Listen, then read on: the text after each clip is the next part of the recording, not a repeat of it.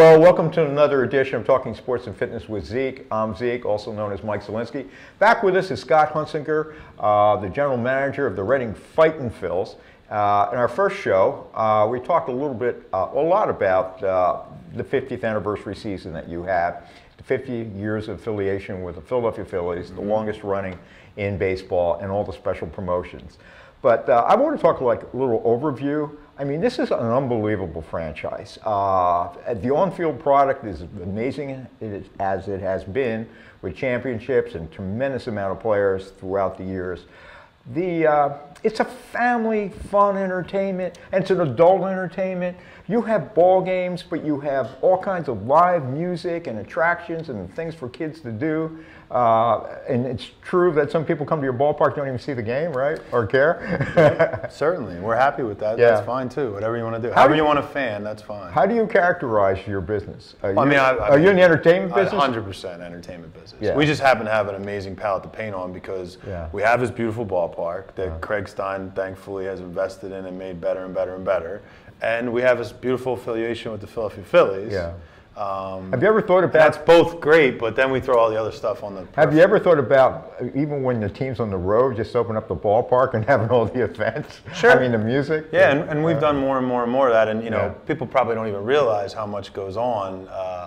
Autism walks and touch-a-truck events, and you know, if you come by the ballpark, there's probably something going on. It's just unless your organization is the one doing it, you know, you probably don't hear it as much because we kind of let those organizations self-promote their own, you know, and you do a lot in the community. You're very involved in community help organizations. Thank you. Good citizens. Thank you. I mean, that's been a part of who we live here. We're from here. We have 23 full-time people, 19 of us, as I mentioned in your last show, were interns here, me included. You don't get free agents. You have a feeder system. You know, we have had free agents, and you know, it's interesting. I always feel bad. I don't want the people to misconstrue the other 4 people as like, the outsiders. Bad people. You know? We have a groundskeeper. There was no such thing. There was no such thing as groundskeeping, so there could be no internship. Dirt's been there 26 years, so he predates me. We have Chris Haver, our controller. And you know, really that's a growing part of our business as well. And Deneen Geeson, whose husband was our trainer at one point. Oh yeah. So Chris and Deneen head up our financial, accounting department.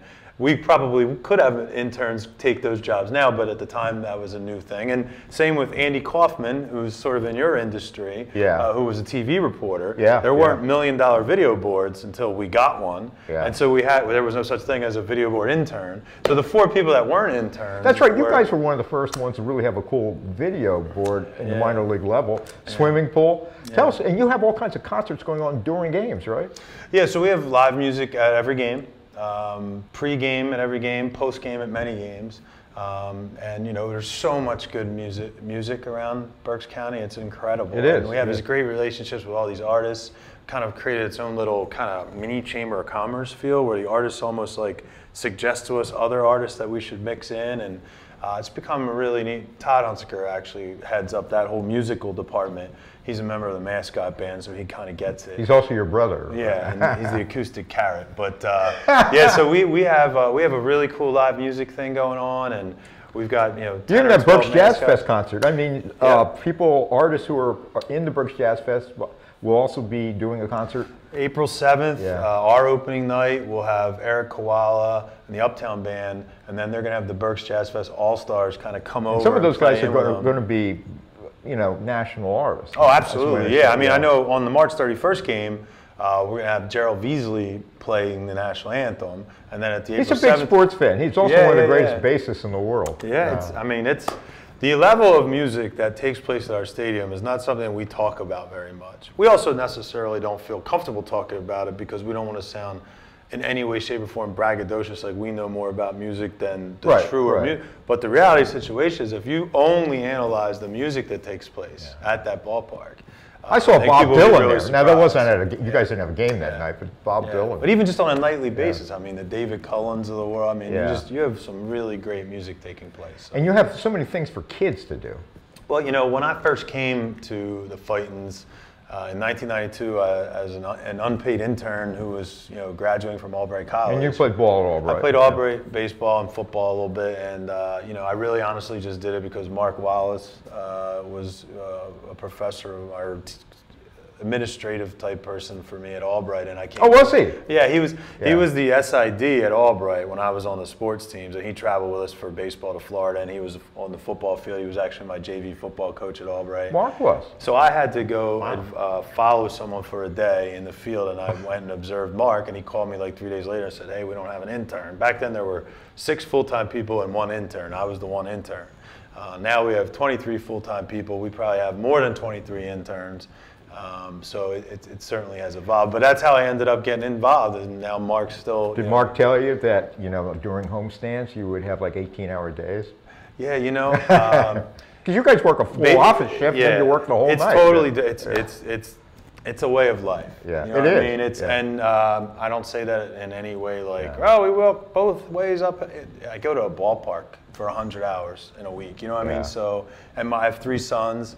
And they come and play wiffle ball on the field while I'm working. Awesome. So I mean, I think my father-in-law, my father, and actually our manager Dusty Wathen, who has 4 kids, have all kind of told me like, and I tell this to my whole staff. This isn't like me preaching to myself. It's like we're lucky enough to work here. We're also here a lot.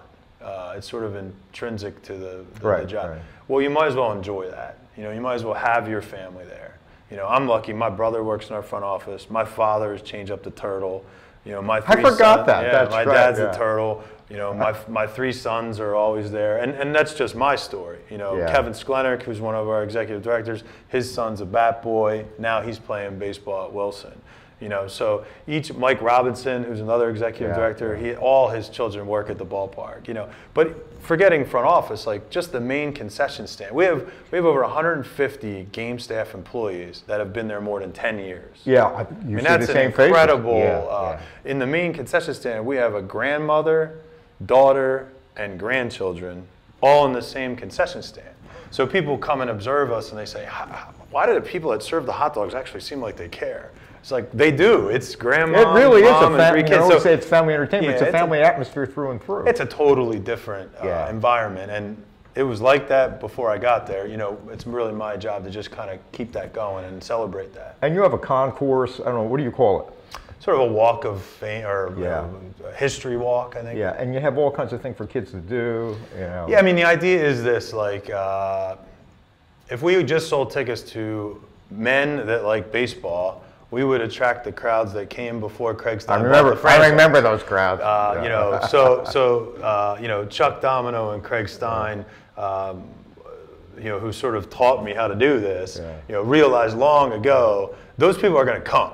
It's really the other people, the people that would like live music, or the people that have 3 kids that would enjoy the mascots, or people that just want an affordable night out so mom doesn't have to cook dinner and do dishes, right? Like my wife just doesn't want to do, she doesn't even want to like have food delivered because then there's trash.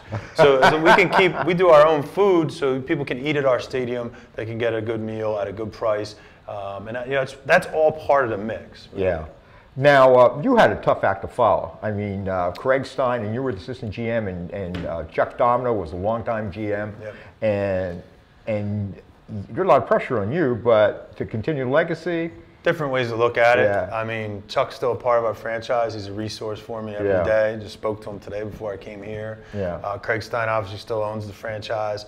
One of my greatest, I think, things I'm most proud of is Chuck won executive director in his last year, and Chuck won executive of the year for our league his last year, and I won executive of the league for my first year. And I wouldn't want to go anywhere other than the best place, and I wouldn't want to follow anyone but the best guy. Because who wants a reclamation project?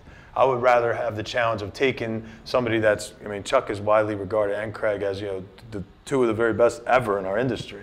Following them was easy. They primed the pump for us to do all the things we've done since then. So, those guys are great friends and, tremendous assets still to our organization. We're running almost out of time, but real quickly, when you changed to the Fightin Phils a few years ago, Was that a risk at all? Was it sure. a marketing driven, or what? I mean, we could probably do a separate show all about that. But the reality of the situation, to kind of put it in a nutshell, is we did not take that lightly. We did not do that to sell more merchandise. Okay. I mean, that would have been so short-sighted relative to the 50-year history of this franchise. Right.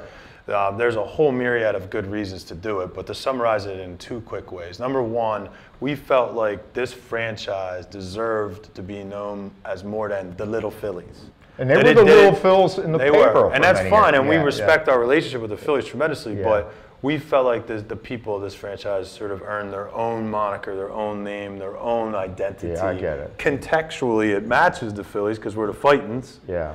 The other thing is, You're officially the Fightin Phillies. Fightin Phils, and we Fightin' go by Phils. Fightins.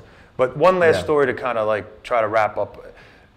Met a gentleman, this guy represents other people, who moved here from the New York area. His children fell in love with our team.